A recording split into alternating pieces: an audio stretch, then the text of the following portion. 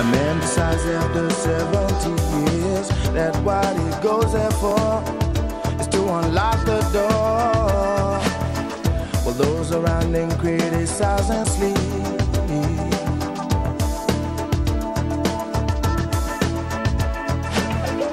Through a fractal on a breaking wall. Okay, on to section 5.4, which is the second derivative test.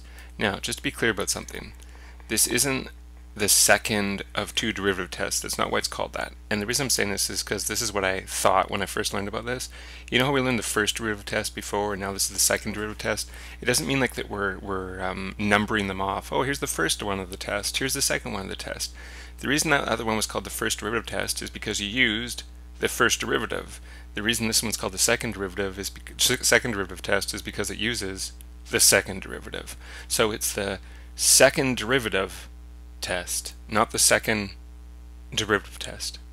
Hope that makes sense. Alright, anyway, on to the second derivative test. I'm not a huge fan of this test for two reasons, which I'll go through during the video here, but we do need to know it. So it says the second derivative can also be used to locate local maximum and minimum values of a function f.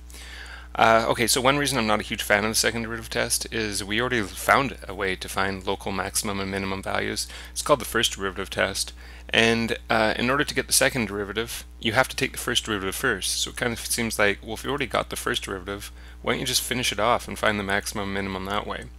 But this is another way you can do it. Alright, a little drawing here to kind of help us understand stuff. We have a function here, f or whatever, and I'm going to look at a certain point right here. We're going to call that point, the x value of that point, c. If I was to draw the tangent line at that point, what would it look like? It'd be horizontal, wouldn't it? So I'm actually even going to write that. It has a horizontal tangent at point c. So what does that mean f prime of c is? What does that mean the first derivative is at this point here? Well, the derivative, the first derivative is the slope of the tangent, and the slope of the tangent here is 0. Now, if you look at all the tangents here, you can see we have a highly negative one, and then less negative still. You get to that 0 one, then it starts a little positive, even more positive. What can you say about all the slopes of the tangents? They're getting bigger and bigger and bigger and bigger. So in other words, f double prime, the second derivative, at any point, not just c, but any point along here, must be greater than 0 because the slopes are getting bigger and bigger and bigger as we go along. And for that reason, as we've seen before, last day I think it was, this is a concave up function. So it follows from that if you have something that's concave up, that means all the tangents are going to be below it, but at this particular tangent you have a horizontal tangent, then you must end up with a minimum value here. So we can write graph lies above all the tangents, therefore f of c is a minimum. Okay, this is going to be very similar. Our function here is f. We're interested in this point this time. Let's call it c again. If you were to draw the tangent at that point c, so the first derivative in other words, it's going to be horizontal again. So that means the first derivative at that point is equal to 0. Now if you were to draw all the tangent lines, you have a highly positive one, less positive, you get to 0, now a little negative, a little more negative, really negative. They're getting smaller and smaller and smaller and smaller. In other words, the second derivative of any point along there must be less than 0, which results in a concave down function. And so it follows that the graph lies below all the tangents, therefore f of c must be a maximum. And indeed it is. It's a maximum right there, right? And there's our minimum that we talked about over here. Okay, so this leads us to the second derivative test, basically just what we wrote here. If f prime of c, if the first derivative is 0, and f double prime, the second derivative, is greater than 0, then f has a local minimum. By the way, people often get confused by this. It's another reason I don't like the second derivative test, because when the second derivative is greater than 0, greater seems like it should be maximum, but as we've seen, it's actually minimum. and vice versa. If the first derivative is 0, the second derivative is negative, less than 0, then f has a local maximum at c. Here's the other reason I don't like the second derivative test. If the first derivative equals 0 and the second derivative also equals 0, then we learn nothing new. It might be an inflection point, but it might not be an inflection point. It's only might. So let me do an example of that. You don't have to write this down if you don't want to. But very quickly, if I do y equals x to the fourth, the first derivative would be 4x cubed. The second derivative would be 12x squared. So now if we look at when the second derivative equals 0, you divide both sides by 12, you get x squared equals 0, you get x equals 0. So what the second derivative tells us that this might be an inflection point. Well, if I draw this graph, y equals x to the fourth, I'm not sure if you know what that looks like, but it looks like kind of like x squared, but a little bit wider at the bottom here. So it kind of looks like this, and I will tell you that that is not an inflection point. So that's one of the, I think, unfortunate things about the second derivative test. Sometimes you do all the work, and then you're left with no really useful information at all. Okay, so let's try finding some local minimums and maximums by using the second derivative test. So to get the second derivative, use the second derivative test, the first thing you have to do is take the first derivative. So f prime of x equals 3x squared minus 12. And then what we do is we find the critical numbers, just like we did before. So that's not too bad. We want to know when this doesn't exist, it always exists, or when it equals 0. Okay, move the 12 over, divide by 3, take the square root of both sides, you get plus or minus 2. Now at this point, again, what I would probably do, just using the first derivative, is I would put negative 2 and 2 on here and try my intervals, and if, for example, it goes increase, decrease, then I have a maximum. If it goes decrease, increase, then I have a minimum. To me, that doesn't seem too hard to do that. But the second derivative is another way you could do this. So what you do for the second derivative test is you take the derivative of the first derivative, so that would just be 6x. And then what you do is you see, what does f double prime of both these critical numbers equal? F double prime of 2 and f double prime of negative 2. So f double prime of 2 means we plug 2 into here. So you get 6 times 2, which is 12. So if you get a positive number here, what does that mean? It means you have a minimum, a local minimum right there. And if you do f double prime of negative 2, you just plug negative 2 in there, you get negative 12, which means we have a local maximum here. So all you're looking at is the sign: positive, minimum; negative, maximum. And if you want to actually get the points, not just the x value of the points, but the actual points, then what you would do is you would plug 2 into the original, and you would plug negative 2 into the original. So let's plug 2 into here. You get 2 cubed minus 12 times 2 plus 5. That's 8 minus 24 plus 5, which is negative 16 plus 5 is negative 11.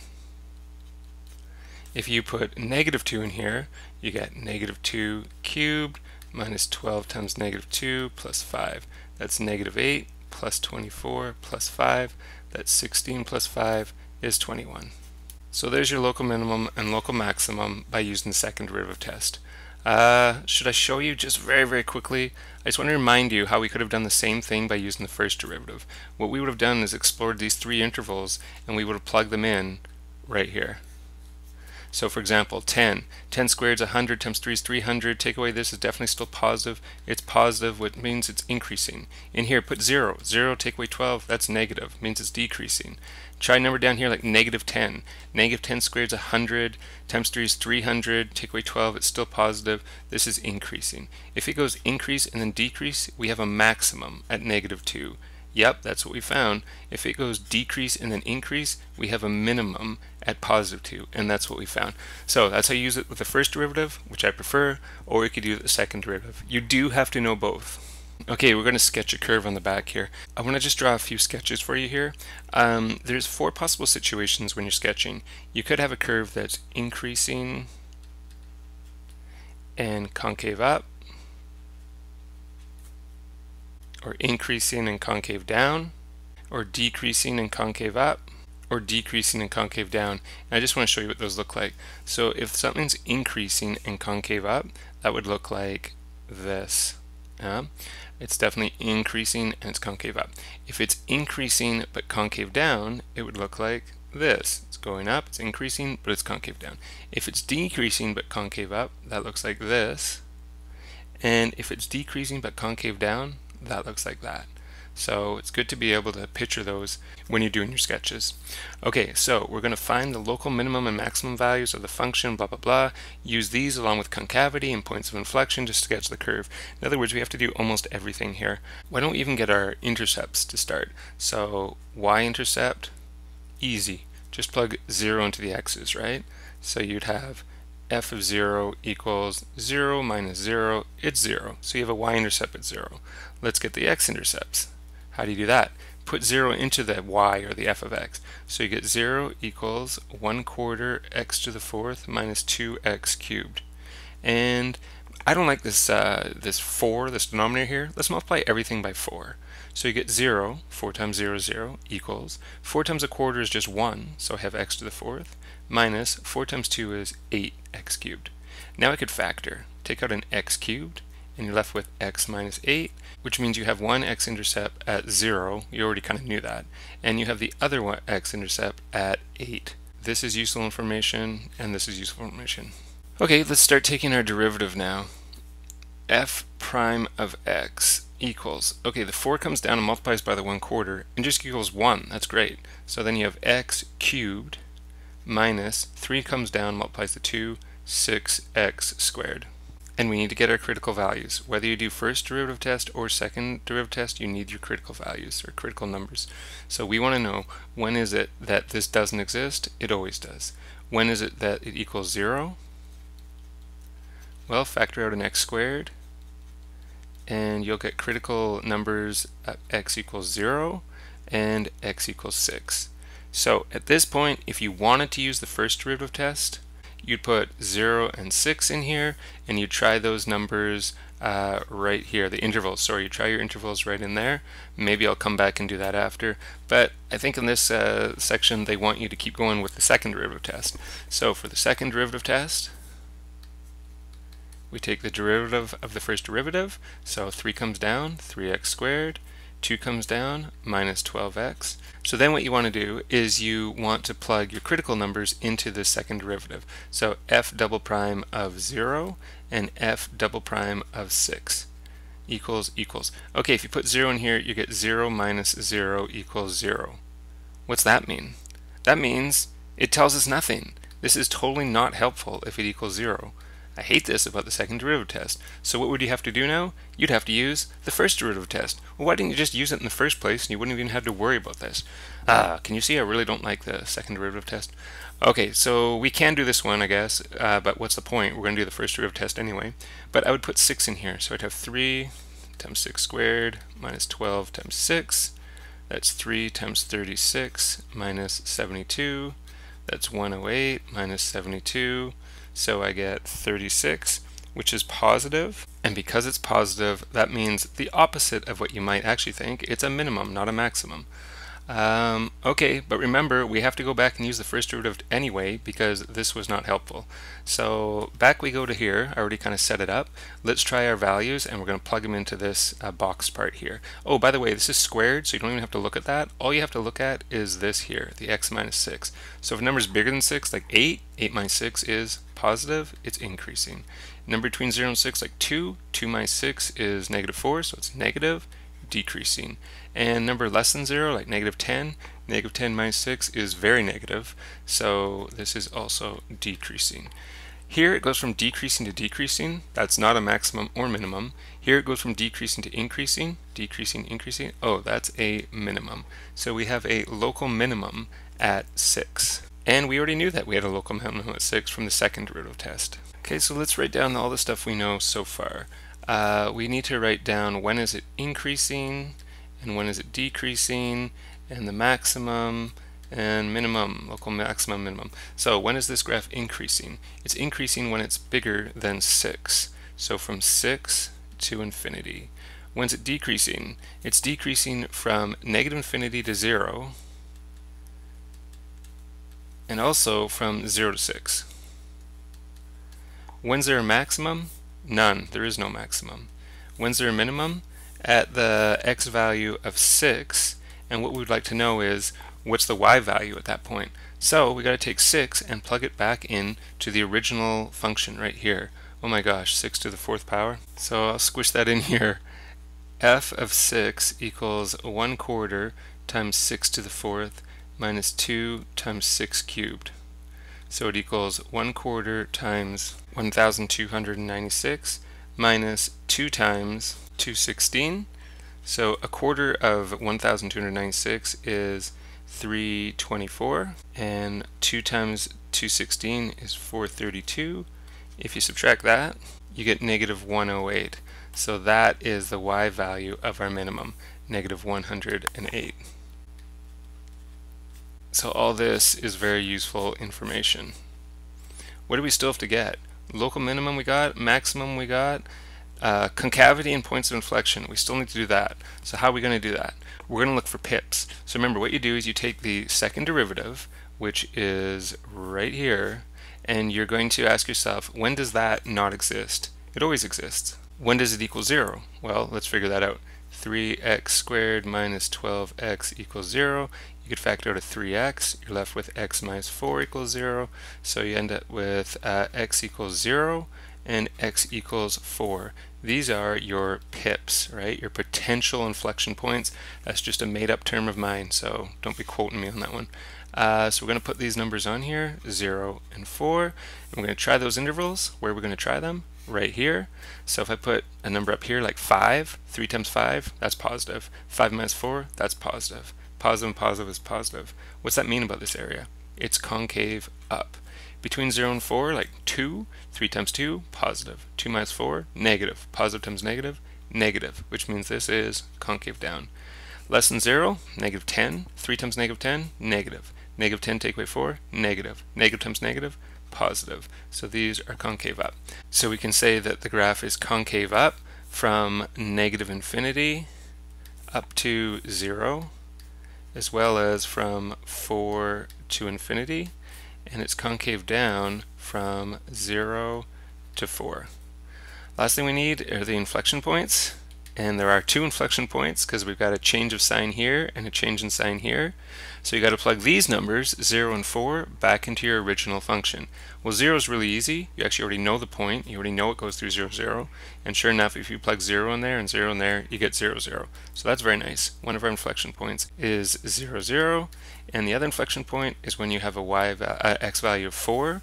So we need to figure out what's f of 4. I guess I'll do that here. So you would go 1/4 times 4 to the 4th. Minus 2 times 4 cubed. So that's 1/4 of 256 minus 2 times 64. 1/4 of 256 is 64 minus 132, which gives you negative 64 as your inflection point. More important information. We've got all the information we need. It's time to graph this thing.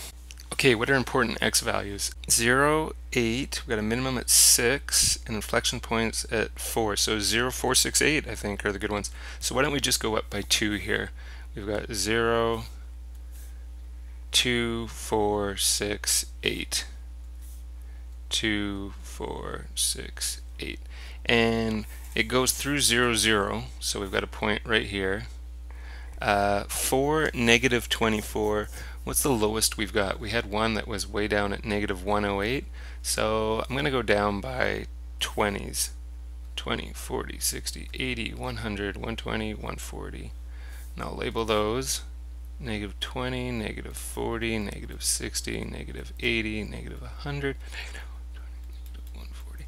There we go. So we have our 0, 0 point. I have another point at 4, negative 24, which is somewhere right around there.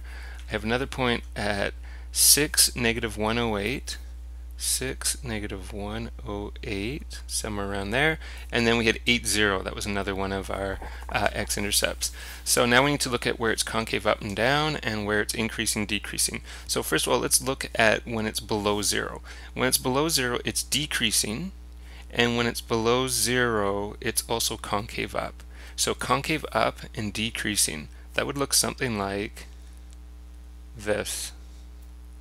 Now, between 0 and 4, it's concave down, and it is still decreasing, right? From 0 to 4 is right in here, and still decreasing.